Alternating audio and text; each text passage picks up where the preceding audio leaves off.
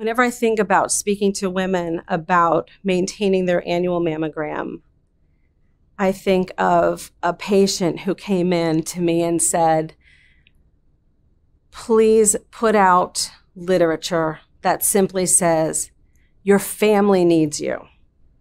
She said, we know that women take care of a lot of things. As a woman, we wear many, many hats. And usually the woman is the last one to take care of herself. And so those simple words, your family needs you. This is something that should be done like you go to the dentist, get your annual cleaning or every 6 months, or it is typically a 15-minute appointment to go in for a screening mammogram. It's fast. You're worth it. Just go in, don't hesitate, don't delay.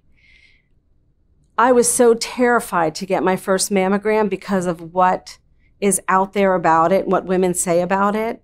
And I came out and I was like, that was nothing compared to how we hype it up in our minds, and just please go do it. And the other thing that COVID taught us was access isn't always guaranteed. Don't delay. Just go and get your mammogram done. And don't be afraid. And whatever it is, your team will be there to support you.